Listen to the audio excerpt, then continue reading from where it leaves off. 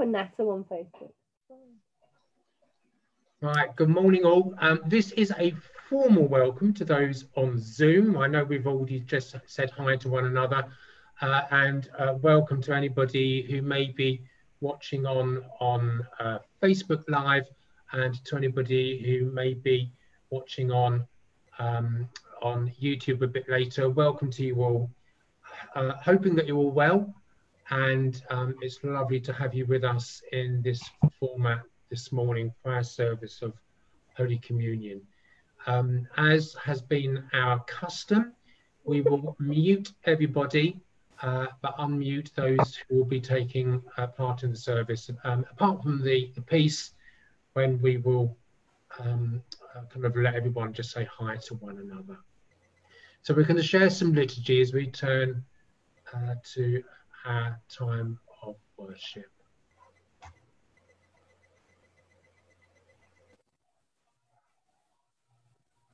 So we pray together. Almighty God, long-suffering and of great goodness, we confess to you our neglect and forgetfulness of your commandments, our wrongdoing, thinking and speaking, the hurts we have done to others and the good we have left undone. O God, forgive us, for we have sinned against you, and raise us to newness of life through Jesus Christ our Lord. Amen. It's good to know that as we gather for worship, as we say sorry to God, that he forgives us our sins. So let me affirm you in saying, Almighty God, who forgives all who truly repent, have mercy upon you, pardon and deliver you from all your sins, confirm and strengthen you in all goodness, and keep you in life eternal, through Jesus Christ our Lord. Amen. And so we come to our reading, which Verena is going to read for us. And we just need to make sure that Verena is unmuted. There we go. Verena. The reading this morning comes from Luke 1, starting at verse 57, and is about the birth of John the Baptist. When it was time for Elizabeth to give birth, she had a boy. Her neighbors and relatives heard how good the Lord was to her, and they rejoiced with her. When the baby was 8 days old, they came to circumcise him. They wanted to name him Zechariah, because this was his father's name. But his mother said, "No, he will be named John." The people said to Elizabeth, "But no one in your family has this name." And then they made the sign to his father to find out what he would like to name him. Zechariah asked for a writing tablet and wrote, "His name is John," and everybody was surprised. Immediately Zechariah could talk again, and he began praising God. All their neighbors became alarmed, and in all the mountains of Judea people continued talking about all these things. The people who heard about them wondered, saying, "What will this child be?" Because the Lord was with him. And so the child grew up and became strong in spirit. John lived in the desert until the time when he came out to preach to Israel. This is the word of the Lord. Thanks be to God. Just a gentle reminder, there is a reflection on that talk that can be found on YouTube. It may seem a bit of an unusual reading to have this morning. The church globally remembers the birth of John the Baptist today, which is why that reading is as it is. I'm always struck by that reading as we come from the church called St. Elizabeth's, of the very complex nature of that story. And the reflection is just thinking about the complex situation we find ourselves in as church and what is going to come to birth through the present time as the old church as the demolition of the old church really does begin to take hold. I don't know if you have seen the pictures or actually seen the old church building, but that roof is almost off, which is really quite amazing to think that we've finally got to that point. Anyway, a short reflection picking up on those themes can be found on the YouTube channel. So we move to a time of prayer, and Mikey is going to lead us in our time of prayer this morning. So let us pray.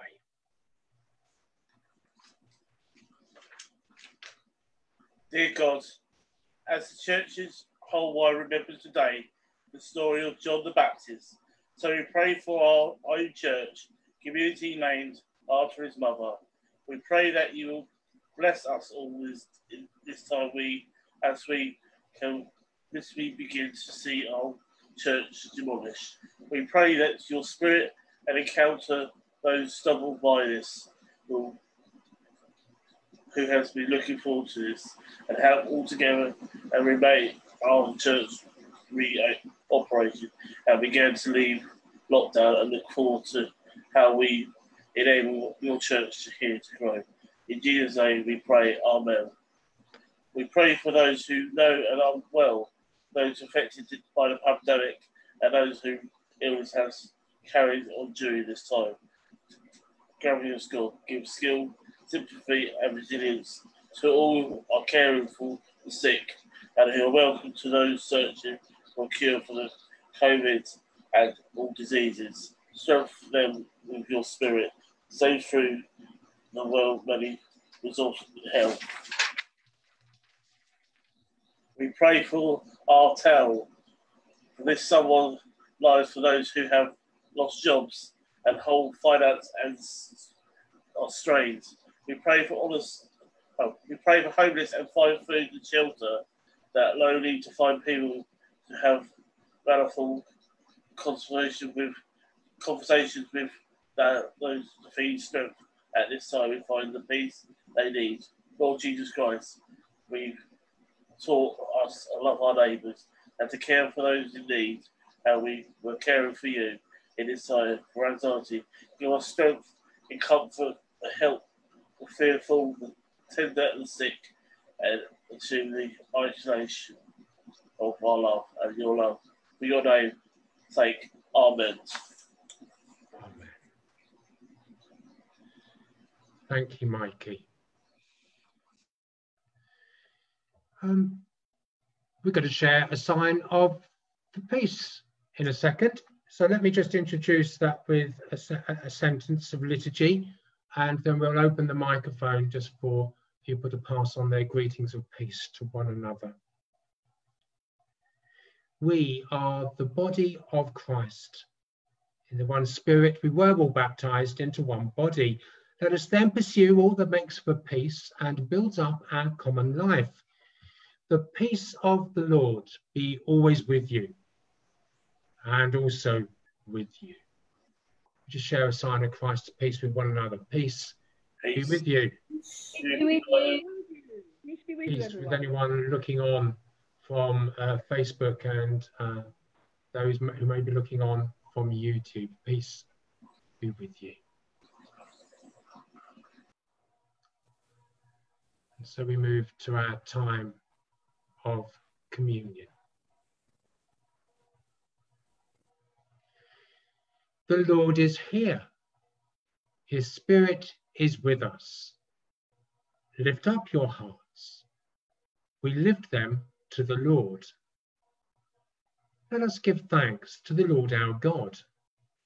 It is right to give thanks and praise. Father, we give you thanks and praise through your beloved Son, Jesus Christ, your living word, through whom you have created all things, who was sent by you in your great goodness to be our Saviour.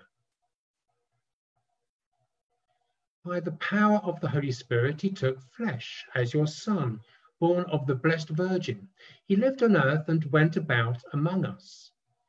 He opened wide his arms for us on the cross. He put an end to death by dying for us and revealed the resurrection by rising to new life. So he fulfilled your will and won for you a holy people.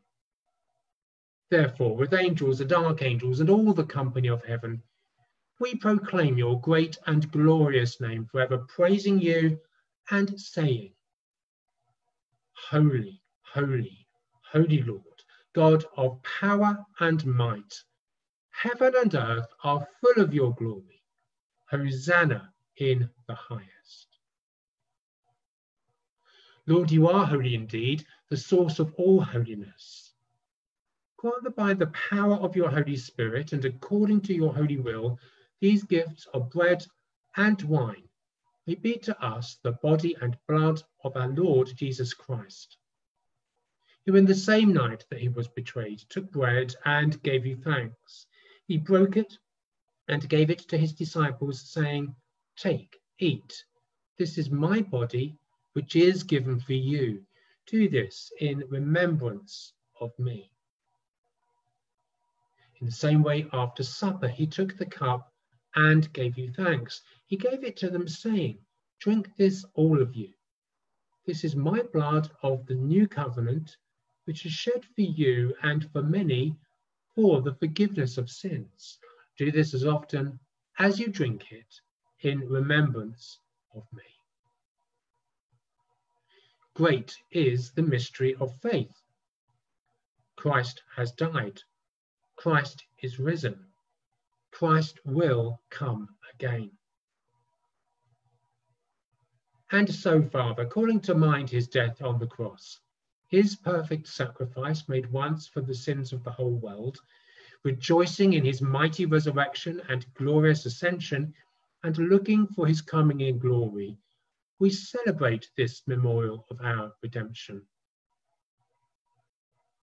As we offer you this, our sacrifice of praise and thanksgiving, we bring before you this bread and this cup, and we thank you for counting us worthy to stand in your presence and serve you.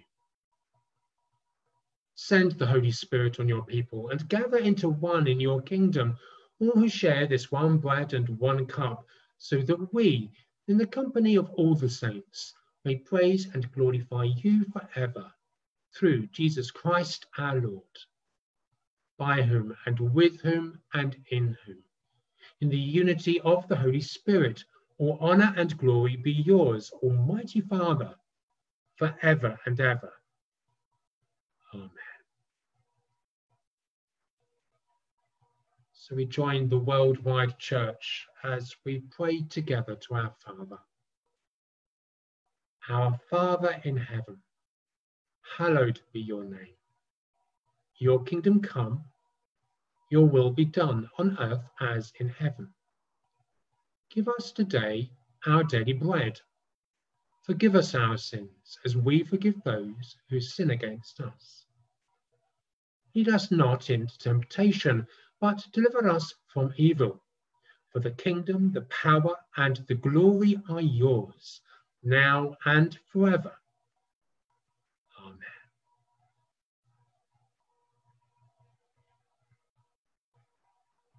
Every time we eat this bread and drink this cup, we proclaim the Lord's death until he comes. So however you are able, draw near with faith. Receive the body of our Lord Jesus Christ, which he gave for you, and his blood, which he shed for you. Eat and drink in remembrance that he died for you, and feed on him in your hearts by faith with thanksgiving. The body of Christ.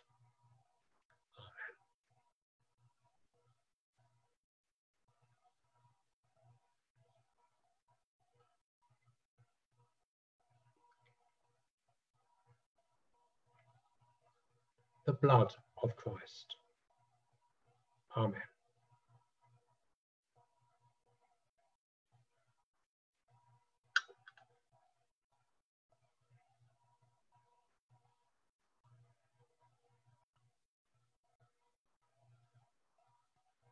And so we pray together. Father of all, we give you thanks and praise that when we were still far off, You met us in your Son and brought us home. Dying and living, he declared your love, gave us grace, and opened the gate of glory. May we who share Christ's body live his risen life. We who drink his cup bring life to others. We whom the Spirit lights give light to the world. Keep us firm in the hope you have set before us, so we and all your children shall be free, and the whole earth live to praise your name. Through Christ our Lord. Amen. So a closing prayer of blessing. The peace of God, which passes all understanding, keep your hearts and your minds in the knowledge and love of God and of his Son, Jesus Christ, our Lord.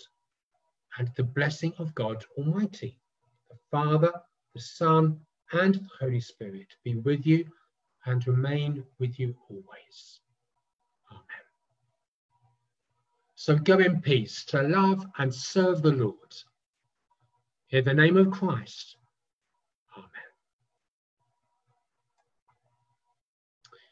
Amen.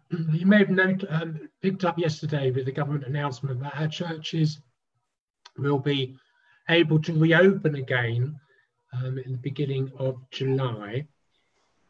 We haven't fully worked out how that's going to happen yet, but it certainly is our intention that the church building will be open as soon as we can be for corporate worship, but it will be different.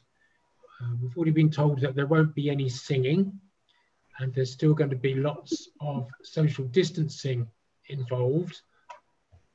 Excuse me. We imagine at the moment, certainly through July and through August as well, that we'll probably only be running with one service on a Sunday morning, that it will be spoken. And we'll listen to music if we're actually in the church building, as we have been doing on Zoom. But we will continue to stream the services, both via Facebook and through Zoom as well.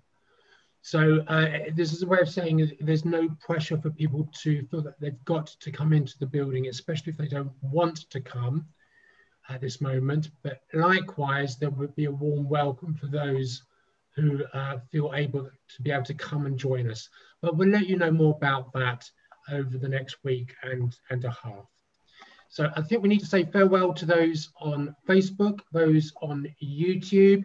We look forward to seeing you on Sunday at 10:30. Have a good day. Goodbye. Bye.